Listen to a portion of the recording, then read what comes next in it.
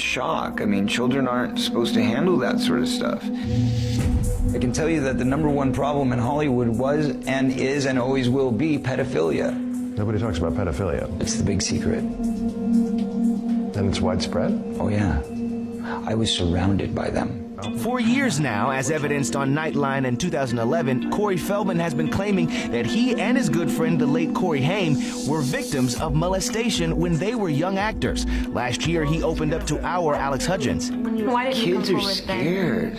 You know, kids don't think I'm gonna go. First of all, for me, the person that was doing it to me the most, you know, well, I mean, I could say that the two people that did it to me were both close friends of mine. Or so I thought. Feldman claims Haim endured more than him.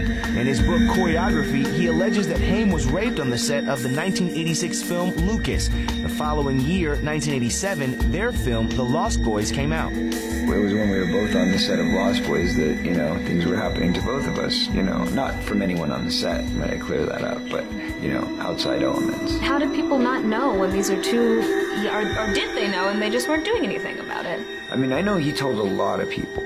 That's the thing that's so upsetting to me. It's not like it's just me that knows this story. Other people know. A lot of people know. They're still working, they're still out there, and they're some of the richest, most powerful people in this business. Back in 2013, on The View, Feldman was insistent that perpetrators are still out there, but says he won't name names due to statute of limitation laws in California. He also has another reason that echoes something we've heard regarding Harvey Weinstein. From what I've seen, every time somebody tries to bring up a public name and they have a lot of money and power and a publicity machine behind them, the person who does the accusing is the one that ends up looking bad.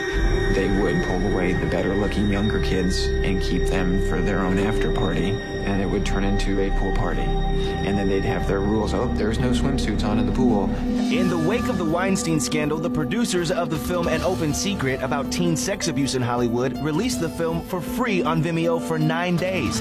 Much of the film focuses on the organized system within Hollywood for grooming and then abusing children.